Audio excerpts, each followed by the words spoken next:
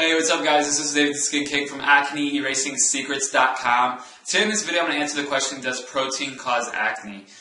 Protein is something, and amino acids, both amino acids and protein, are very important for a healthy, nutritious diet and rebuilding muscle and actually rebuilding a lot of things in your body. Because your body actually recreates itself, believe it or not. So your body is constantly recreating itself. Think of it like that. So protein and amino acids are great for that. And the question was, does protein cause acne?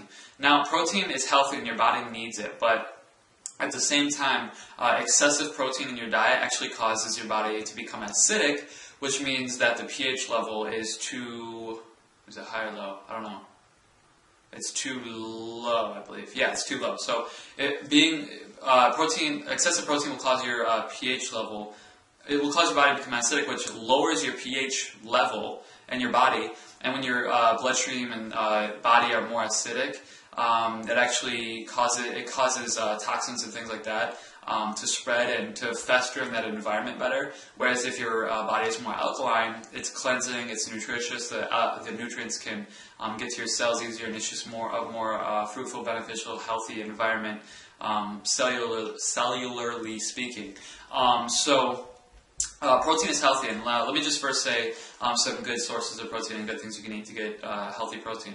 One thing is organic free-range meats. That's things like chicken, fish, steak, things that are organic and free-range. Make sure they're grass-fed, organic, free-range, high-quality meats.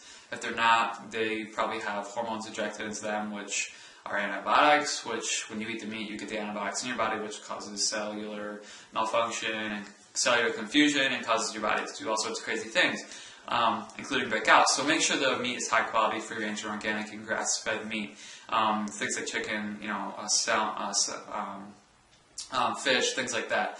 The next thing is a great source of protein is nuts. Things like almonds are really great. And actually, unfortunately, those are pasteurized now, so it's better to get raw almonds if you can. But almonds, cashews, peanuts, things like that. Nuts are a very great source of protein. Another thing is quinoa, Q-U-I-N-O-A, quinoa. It's a high source of protein. It's kind of like not rice, it's similar to rice, but if you look it up, you can find more about that. That's another great source of protein. Another great source of protein is eggs. Once again, make sure they're organic, free-range eggs, because those are healthier, and the eggs will be brown, not white. Your eggs should be brown. That's how eggs naturally are. They don't come out of an animal white that's like dyed and stuff. So make sure they're brown. The color should be brown, and they should say free-range organic eggs. So organic free-range eggs are another good source of protein. Another good source of protein is Greek yogurt. Greek yogurt is basically a much healthier alternative to regular yogurt. Greek yogurt is higher in the good fats, like omegas and omega fats, things like that. It's lower in sugar, and it's just got more healthy, it's just more nutrient dense. So Greek yogurt is another good source of, I believe that has it should have probiotics in it too. So Greek yogurt is actually really, really good because it helps your digestive system and things like that, but it also has the protein and good fats and things like that in it. So Greek yogurt is definitely something to look into. But those are some good sources of protein. So I recommend you get the protein you got through those things.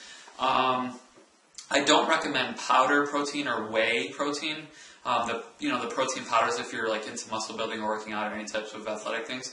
Those are, generally speaking, like 99% of those are really low quality protein, and your body cannot even assimilate them or use them beneficially like they can from the natural foods and natural sources. So I recommend you get the protein in your diet and not taking additional extra protein. And if you already have it in your diet through those things and you're taking additional protein, you're probably causing your body to be too acidic because of the excessive protein.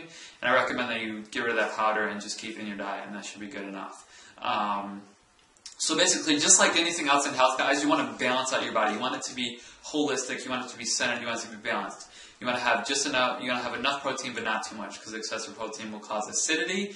And you want to keep it balanced and make sure that you're getting high quality sources of protein, not low quality. So it always comes back to, once again, the quality of what you're putting in your body, and then the quantity. Make sure the quality is high quality, organic, natural, least amount of preservatives and sugar as possible, and then also make sure the quantity is balanced too, that you're not excessively overeating or under eating certain foods and drinks and whatnot. So I hope that answers the question okay. To give you, those are some just good ideas for natural sources of protein you can include in your diet.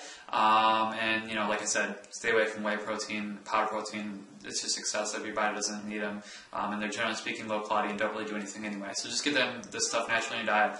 And if you do take protein powders and things like that, just include the natural sources of protein in your diet, and then eat fermented foods like sauerkraut and things like that, because those actually help build muscle and help your digestive system as well, and just helps rebuild your body too. So get good sources of natural protein in fermented foods, and that's a good alternative to the powdered proteins.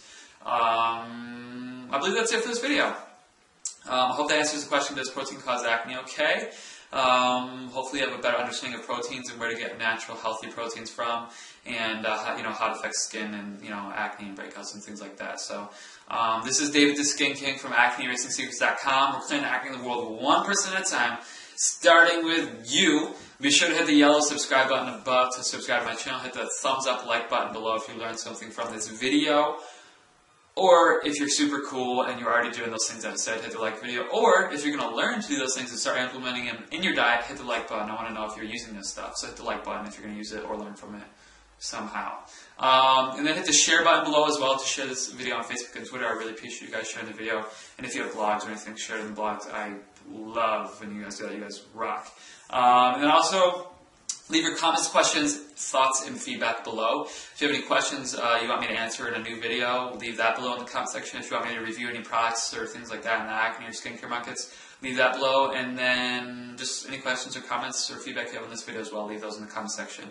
Thanks for your time. We'll see you on my website below, and have an awesome rest of the day. Bye.